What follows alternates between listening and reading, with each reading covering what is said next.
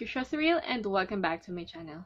Today, ang i-review natin is ito, Missha Perfect Cover BB Cream. If interested kayo sa product na to guys, marami to sa Shopee. Yung price niya nag-range ng 300 plus to 550. Dati guys, ang packaging niya is ito. Ito na yung ano niya ngayon, bagong packaging niya, itong 9 Friends Edition. Full size to guys, 50 ml ang laman nito. Tapos ang shade ko dito is number 21. Ito yung itsura ng kanyang packaging, ang cute. Dito sa likod, meron siyang parang teddy bear.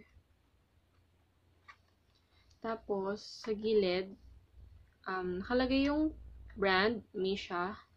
Tapos, sa likod naman is, yan, puro mga Korean characters. Tapos, yung kanyang expiration date. Tapos, sa gilid, eto, may mga nakalagay na direction kung gaano kadami yung product. Meron siyang SPF 42 PA++. Yung kanyang lalagyan is plastic. Ang claim nitong product na to, expresses flawless and radiant skin by covering skin imperfection with excellent coverage, with anti-wrinkle, whitening, and SPF 42 PA++, UV protection functionalities. Buksan na natin.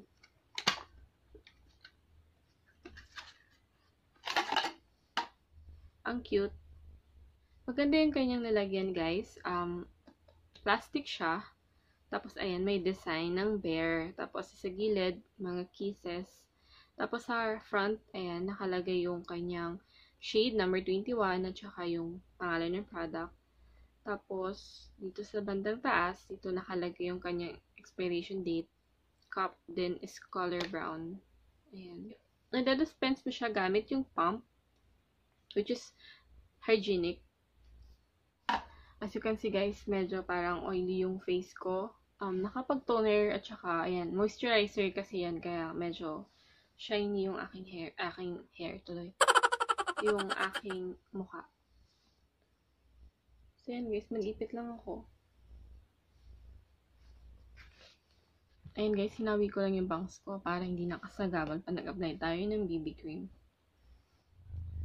Mag-pump na tayo.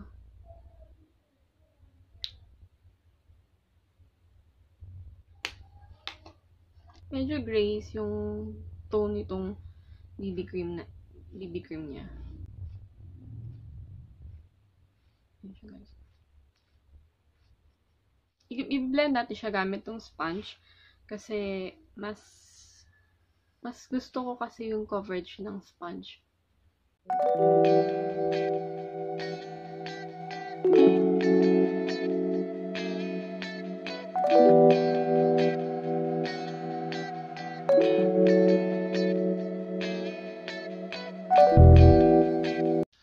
Ayun yung kanyang first layer.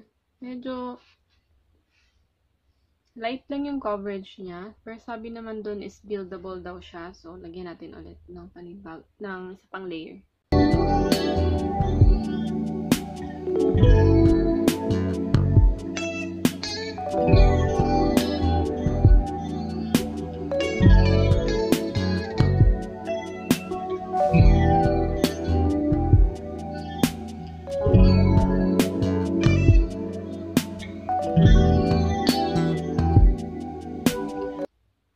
Ito na guys yung kanyang second layer.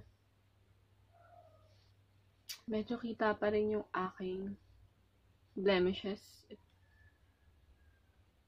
Light lang yung scent nitong ano na to, BB cream.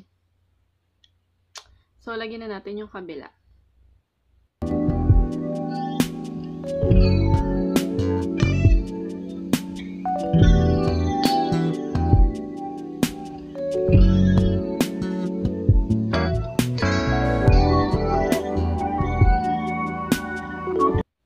As you can see, light lang yung kanyang first layer, yung coverage niya.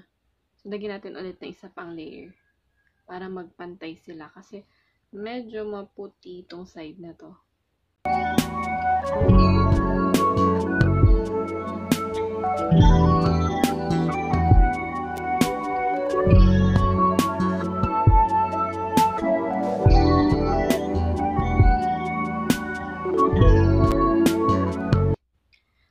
yung itsura niya, guys, sa mukha ko.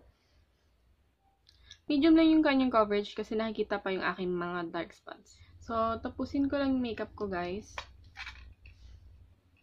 Tapos, i-wear test natin tong BB cream na to. In-apply ko siya ng 10:07 ng umaga. Tapusin ko lang yung makeup ko. So, ito na yung aking makeup look, guys.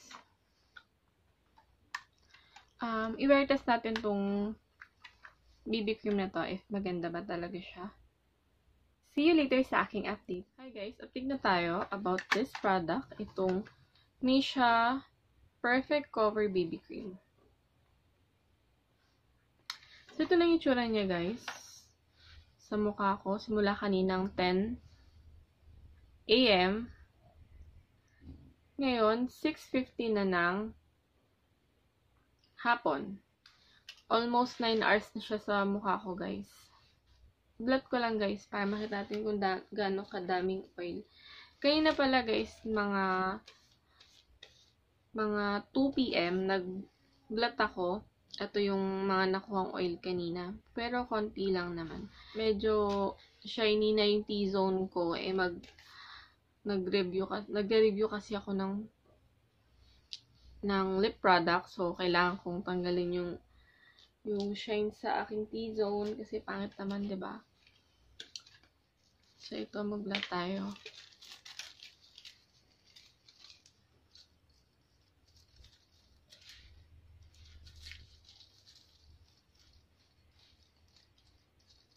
Nung in-apply ko to, guys, hindi ako nag-primer. Tapos, hindi rin ako setting spray at hindi ko rin siya sinet ng powder. Yung BB cream lang talaga. Yun nga lang, pagdating ng 2 PM, nag-blot ako kasi medyo shiny na yung T-zone ko. Kasi lumabas din ako ng mga 12 PM para sunduin yung anak ko. Kaya pagdating ng 2 PM, ayun, medyo oily na. So, kailangan ko siyang i-blot. Konti lang naman, dito lang naman ako sa T-zone nag-blot kanina kasi nga magre-review pa ako ng isa pang lip product.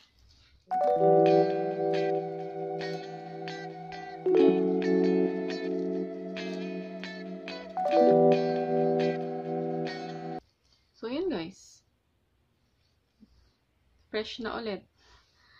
Napaka-konti lang talaga ng oil na nakuha ko. Ayun, ito lang, yung oil na nakuha ko sa face. Maganda yung oil control nitong BB cream na to, guys. Kaya pala marami siyang magandang feedback. Meron din nag-transfer na BB cream. Pero for almost 9 hours na siyang sa mukha ko, Not bad.